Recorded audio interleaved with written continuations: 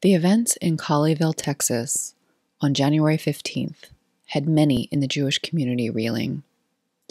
In this week's show, recorded only a few days later, we take time to reflect on our own processing of the events and what we are seeing in our networks and communities. This is Jews Talk Racial Justice with April and Tracy, a weekly show hosted by April Baskin and Tracy Guy Decker. In a complex world, change takes courage. Wholehearted relationships can keep us accountable. Hi, Tracy. Hey, April. There are a few different issues that have come up in our mind that are Jews Talk Racial Justice worthy in the aftermath of the synagogue hostage situation that took place in Texas on January 15th, 16th? 16th. No, you're right. I think it was the 15th. Yeah. I'm sorry. Yeah, no worries. And it's tricky because normally you're the one who's right about these things. So, you're right. It was Saturday. Pretty sure. Yeah. Yeah. And also you were the first to say that these are some important topics that are in our wheelhouse and it's proximate to what happened. So, I would echo what you said pre-recording and say that we acknowledge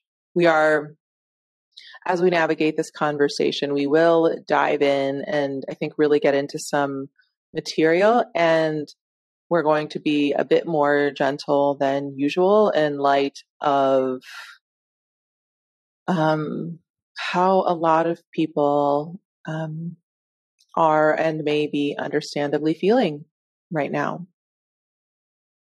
In some ways, I kind of would prefer to have this conversation just with you, Tracy, but I think it could potentially also be a really great podcast episode, and that by the end of the podcast episode, I don't know if I will if I will have landed on my sharpened or refined thought leadership on the topic, but I will be in a stronger place. And we've occasionally done this on the podcast. I generally, as I think a lot of people do, often prefer to come out of the gate polished and clear. And I don't know. And I've had thoughts about this before, but something about this moment feels new. And so I had a question that I posed to you, and that I think there's background and just different ways we may navigate around it and hit it directly or not. Again, just bearing in mind that even though it's been almost a couple weeks at the point by the time this airs, this incident for particularly, but not necessarily exclusively, Ashkenazi Jews, for white Ashkenazi Jews, touches a deep 1,000 years old wound of having been lethally targeted by anti-Jewish oppression. And as I've often said before, it's so deep that I do think it's possible through a lot of collective healing, that I think it is possible to heal, but there's still a long journey that our community has. And so this can be very raw in at times explicit and often subliminal, just embodied feeling of terror sort of way. So we want to be sensitive to that, as I said. And I will just be transparent and say that I definitely do experience white Ashkenazi Jewish terror at times, but as a Black multiracial Ashkenazi Jewish woman, I don't think I feel the same thing other people feel. I think this is not actually the topic, so I'll get to that in a second, and we'll come back to this because it relates to my question.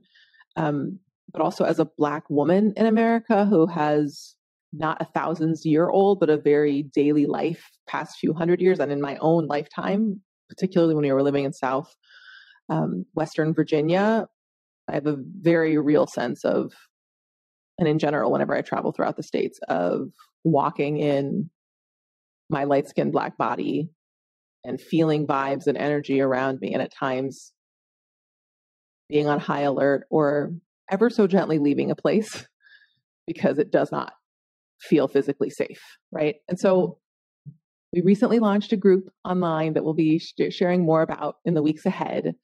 And in facilitating and holding space for this group, it made this question all the more visceral for me, right? Where we want to back and support and educate Jews in the direction of more consistently and confidently and courageously pursuing racial justice in their personal lives and in work. And in some ways, this is an easy premise because many Jews today and historically care about this subject. And it's tricky, and that's the reason why we created the group too, because there are lots of mostly hidden and indirect, but also explicit barriers that keep a lot of Jews from showing up as powerfully as they want or being as resourced as they want and need.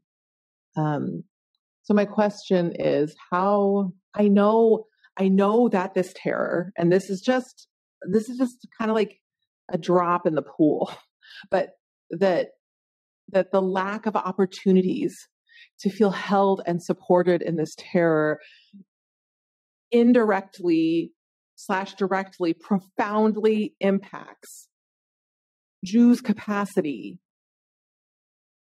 to effectively and confidently advance racial justice if and when, in acute moments and chronically below the radar, but very much present, there is a constant fear of death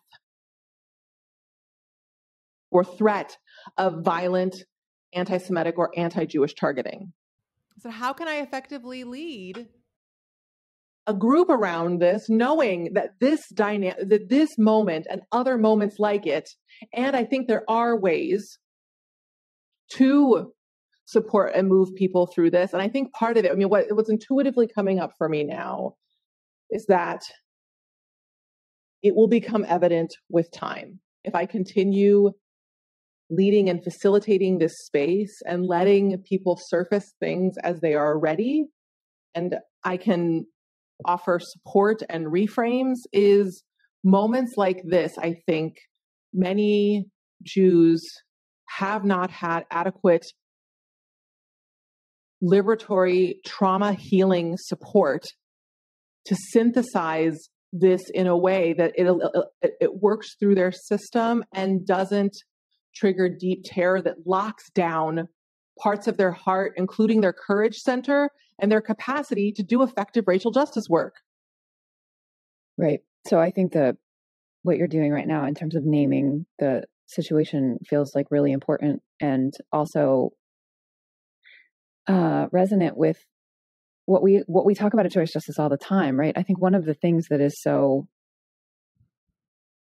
aspects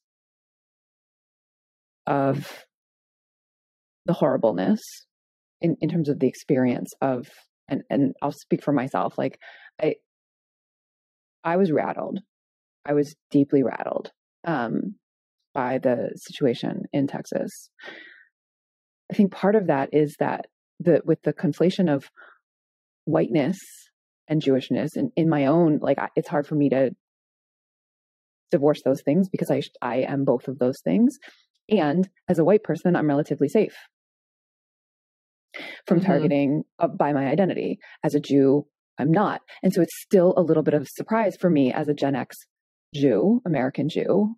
I'm still sort of surprised by the anti-Semitism. And then I feel just totally blindsided by the hatred and the danger, the very real danger.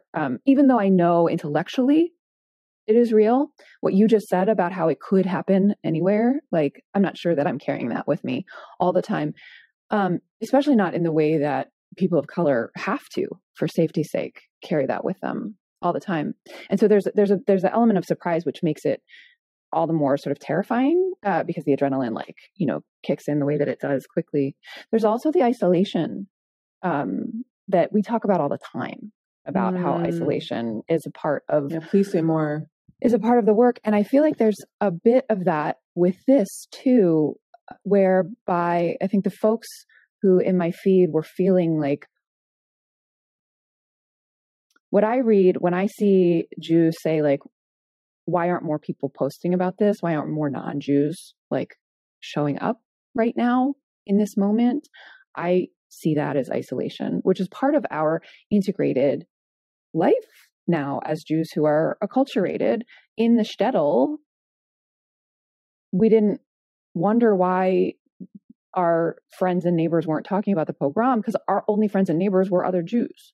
And now that like there's this whole, we all are coming at with our intersectional communities, each community has its own, and which is not to say that folks aren't showing up for Jews when we are hurting. I think they are. But if your particular feed, in social media, which is the way, especially in pandemic, we are engaging with folks. If your particular feed doesn't have the right non-Jewish folks who are posting at that moment, then it feels like no one's talking about it.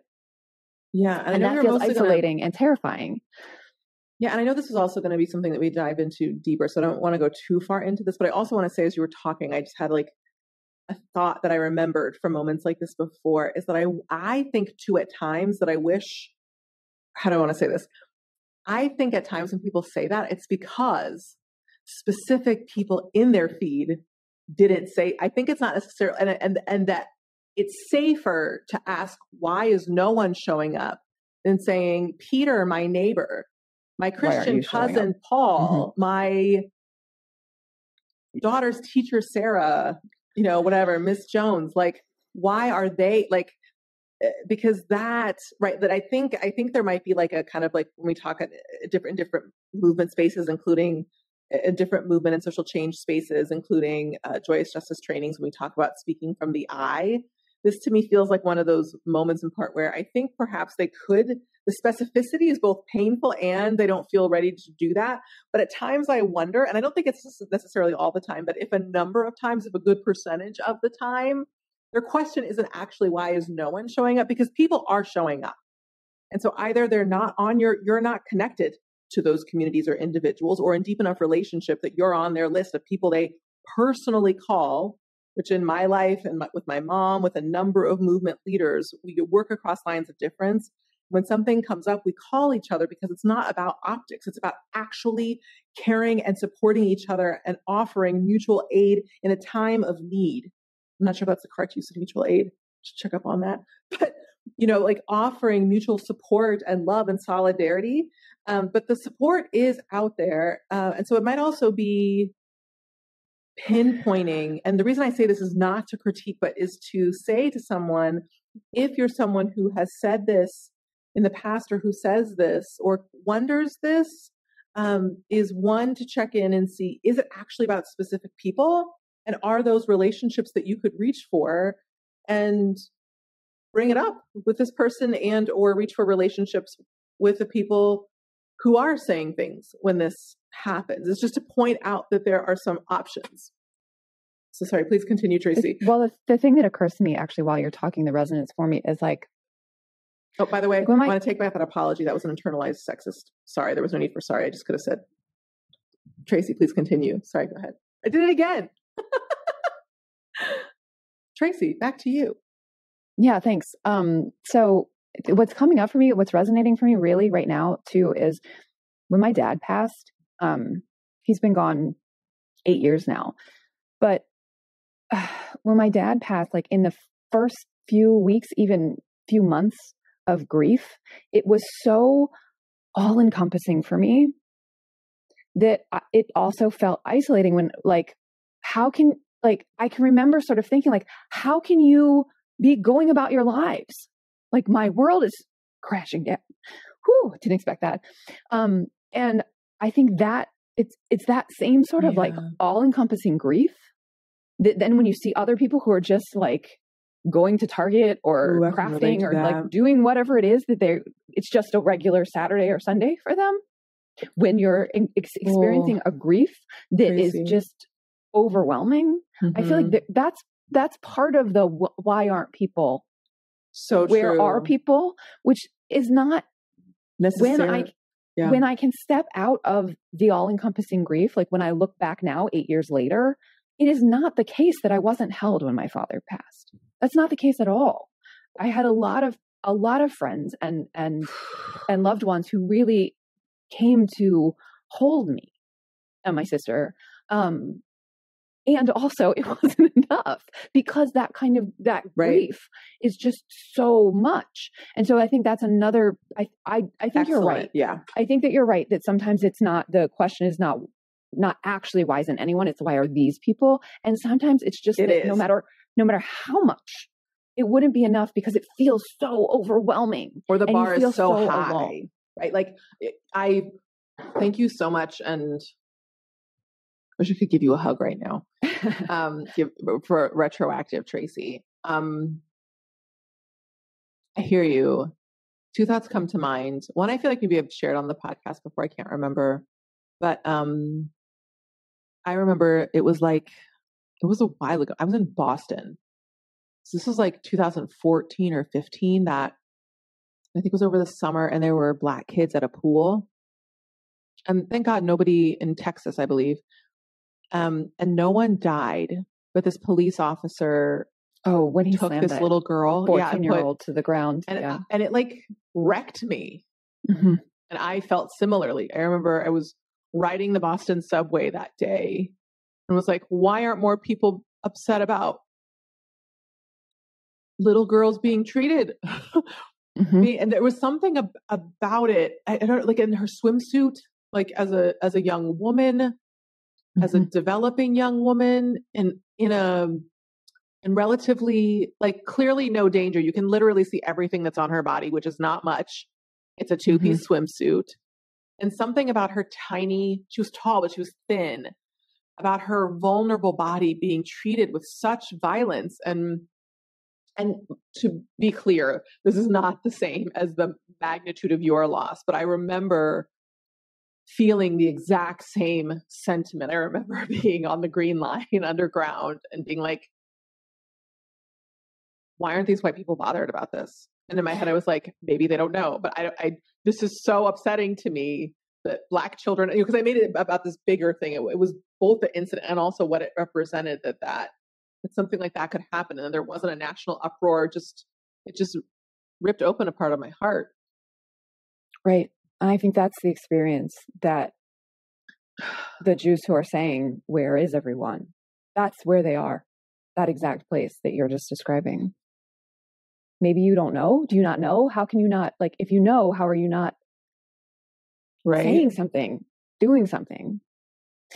Right. Which I want to name explicitly is a need for deeper healing and support. That I think, even if, to your point, even if lots of people stood up and said something, that awful thing still happened. There was a rupture and healing. There's still likely a need for healing and witnessing and being held, or like held literally physically, or held in person by someone sitting across a chair, in a different chair from you, looking at you and saying, yeah, this is awful, and we are going to fight this together. You are not alone.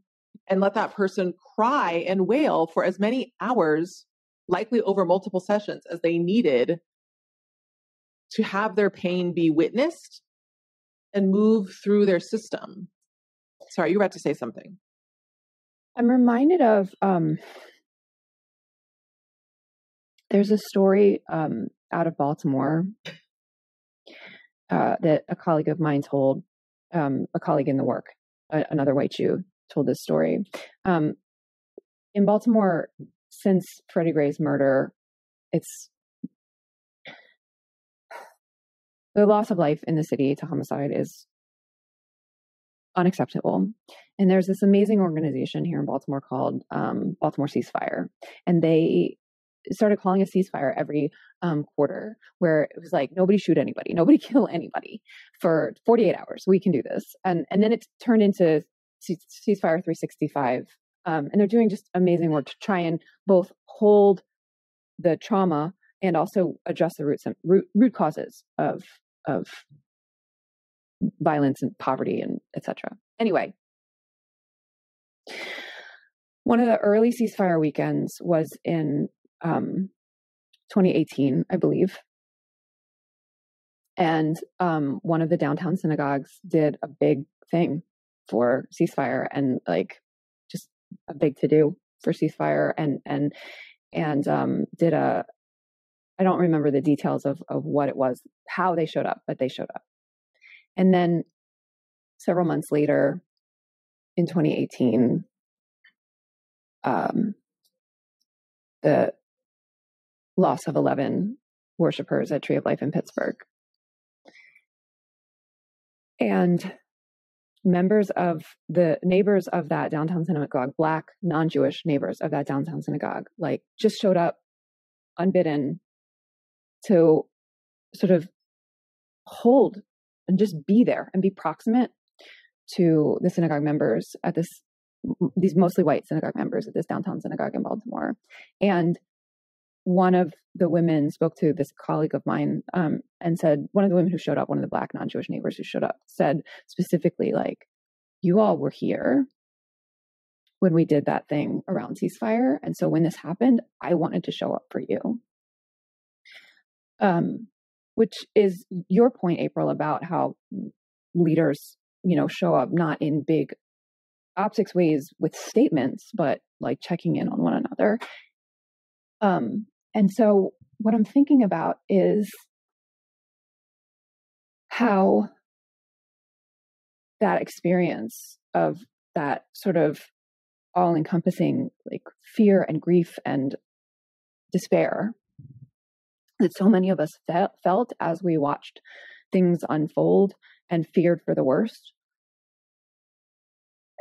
how that can inform our behavior going forward when we see situations that are causing that kind of constellation of feelings in other intersectional identities, and how we can show up to be the folks we wish we had so that we can then create that world where we show up for one another in those moments.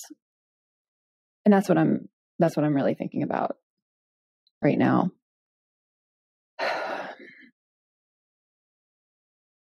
I also want to shift a little bit, still on the Colleyville situation. The Shabbat that it happened was the Shabbat Shiro, when we read the part of Exodus where the Israelites walk through on dry land, and then the seas crash back over the Egyptian pursuers.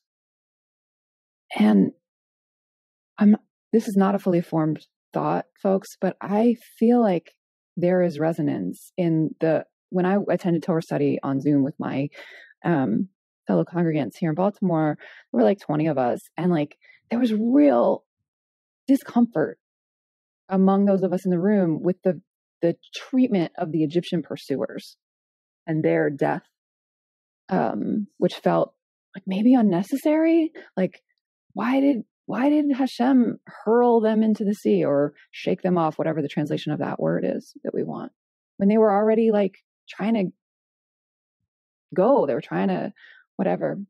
And we talked about that for a while. We talked about possibly the most quoted midrash on that portion is where the angels start to rejoice, and God says, "Stop! They were also my children. Like, we don't rejoice in that death." And so the death of the hostage taker, at least so far, maybe by the time this airs, we'll have more conversations. But so far, we're recording this only a few days after, and I haven't seen it. And I also haven't taken time to scour and look, but actually come to think about it, I think I've seen people intentionally avoid the subject. Yes, I agree. I think, and when I noticed that, it feels better to me, because to me, it's because I was sad.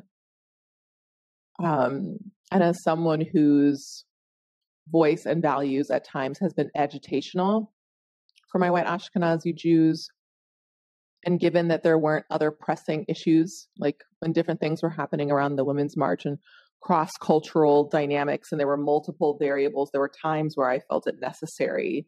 Like, I know this is hard, but if this continues, this is going to hurt our community, but this isn't happening here, right? So To be fair, I haven't seen anyone celebrating this man's death. I've seen celebration that the 4 hostages are safe. Right. I have not seen anyone celebrating. And so I was sad. Death. Right. And so I was sad that, thank you, that helps me remember what I was going to say. And I know I interjected, so I'll keep it quick, Tracy.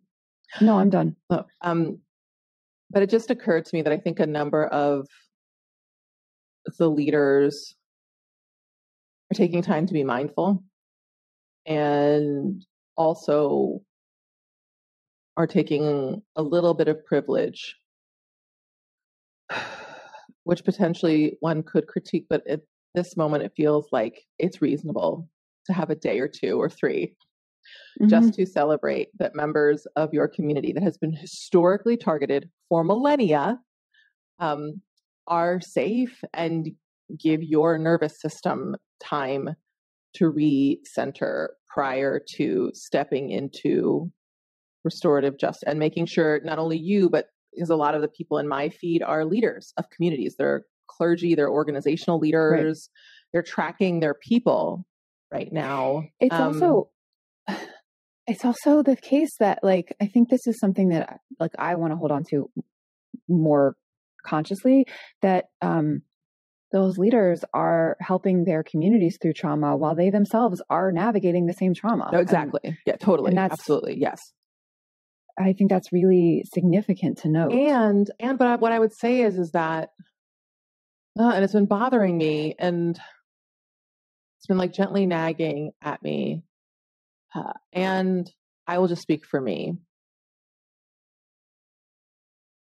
I think the reasons why I didn't do it are okay this time, in light of me trying to be extra compassionate and sensitive for where my community is, but something within me is not at peace and doesn't feel like I was fully accountable to my movement partners in not writing a post that said, I am rejoicing the safe return of 4 members of my community, of my Jewish community. And yet, I am very sad that a life was lost. I don't have enough information about whether it was feasible or not for his life to be saved, and he did something very wrong and awful. And we are all children of God. And I'm sad. I don't know the details, so I'm not judging anyone, but I don't know, something that named sorrow that I don't think tons of people were expecting, but somebody's sad about this man's death. And from a restorative justice perspective, which I believe in deeply, this was a sad outcome. Even just the Midrash, the most quoted Midrash on this. Thank you. That on the portion connection that was being read the day that this happened is, as I said, when God chastised the angels for rejoicing that the Israelites were free, because in order to get them free, the Egyptians had to perish. And here's why I didn't say something, is that I didn't want Jews who weren't saying something to feel indirectly chastised. Yeah. Agreed. But it's still, I'm going to take a breath or 2. And I invite you, my friend, listening in, to do the same if that's helpful. I think I've shared before, and so I think it has a good corollary in this moment for me, after multiple, a few dozen times of, although usually there was already a death of unarmed Black people being shot by police. I was like, I have to find a way to metabolize this in my system so I can stay afloat and still do it justice. And I think that's a part of the thing that's happening. And that's why this just feels so big. And is that I think I've heard people say, and I feel like I've seen people not fully knowing what to do with the terror that moments like this, incidents like this trigger, like what to do with it. And so then it ends up showing up in unseemly places and ways. Yeah, I'm coming back to sort of, I said this earlier, but I can imagine sort of allowing that unmetabolized, unprocessed terror to turn into bitterness and sort of like, well, you didn't show up for me, so I'm not going to show up for you. And I'm choosing and inviting that we actually, whether or not we feel however we feel that we didn't get, let's become that in the future to model it for others, rather than sort of trying to take vengeance in some sort of way. Yeah, and to me, a sign of vengeance is near always a sign of an absence of healing. Yeah, agreed. For a while, for me, it was never, well, occasionally at times I would feel a desire for vengeance, but it was more just like bitterness and hurting. And for me, the Scorpio way of doing that is not fighting, it's not vengeance. It's like flight or freeze. It's just like, just going to wall off. I'm just going to leave the Jewish community. I'm just going to leave working in Jewish communal space. Right. And it was through healing and a mentor catching this and being like, no, you're an amazing leader. And like, yeah, they really hurt you and they were really racist, but let me pull you into this healing circle. Here's what I want to say from my Black, Cherokee, multiracial Jewish perspective. Having been through a lot of moments like this in my own life, where members of my community have been dangerously or fatally targeted, members of my own family have endured immense oppression and suffering, and it has generated profound fear and terror within me. I think I started to speak about this a little bit before, but I just want to name here that fear, from my perspective, has a very finite purpose. I think there is an immense need and a totally different body of work to engage in any number of practices that support each of us in ways that are helpful for us to heal from the trauma and to release the internalized terror. But to me, I make a bit of a distinction, even though I think they kind of blur together, between our internalized terror and fear and the fear we let rule our mind. And that fear we let rule our mind, other than, which doesn't even have to come from fear, us making sure that we are taking measures to work across lines of difference effectively, to think about communal, liberatory, and other means of safely and accountably keeping us safe. That fear, at least for me in my experience, can be highly limiting. And what I want for us as Jewish people is to be our most powerful, brave selves. First of all, as I often talk about in our work, I want us to have an opportunity and space to take the time that we need in the ways that we need, including fumbling through a little bit, exploring, figuring out what works for us, taking time to heal. And that is part of the work. I think for a lot of Jews, as I've at times mentioned before, as Cherie Brown teaches, a way that terror can manifest is in a pattern that she refers to as scared active. So rather than focusing on the fear, just diving into action, which shows up all over racial justice work in the Jewish community, and at times is helpful, but is usually not so helpful.